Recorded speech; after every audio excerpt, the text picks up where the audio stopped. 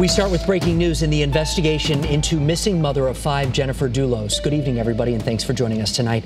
I'm Mark Zanini. And I'm Denise DeCenzo. We've learned the girlfriend of Fotis Dulos, Jennifer's estranged husband, met with investigators and the state's attorney this afternoon. So the girlfriend, who's under arrest, met with state police. As you see them walk in, the office is there. Yeah, this is exclusive video right here. 4 state police investigators and the state's attorney for Stamford and Norwalk are seen entering the law office representing Michelle Troconis, the girlfriend of Fotis Dulos.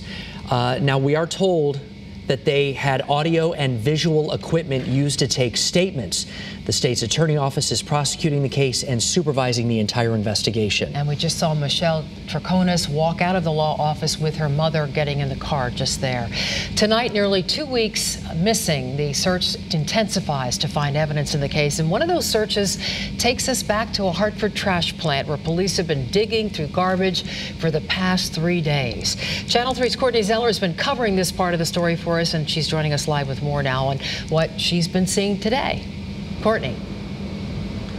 Well, Denise and Mark, State Police have been out here since the beginning of the week, and today is no different. We've seen a lot of state police cars enter this facility right behind me here. That is a trash facility here in Hartford. Now, police told us today that since Jennifer went missing, the public has been such a big help. Over 200 tips have poured into New Canaan Police Department, and nearly 70 residents have provided them with some sort of surveillance video. Now, you might remember, of course, earlier this week, like I mentioned, this all started when Connecticut State Police major crime squads geared up in hazmat suits and protective masks before they entered the trash-to-energy plant in Hartford, searching for evidence in the disappearance of 50-year-old Jennifer Dulos. Now, they've brought in police dogs as well.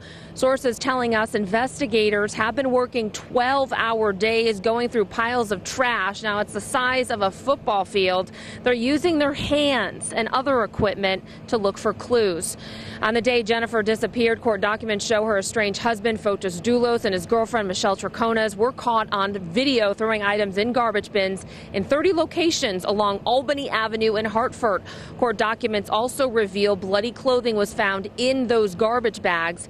The blood was Jennifer's. Both were arrested in connection with this case for tampering with evidence. Now, Fotis remains in jail tonight. His girlfriend, as you saw in that video earlier, has bonded out. She bonded out on Monday when they appeared in court. They are back in court on Tuesday.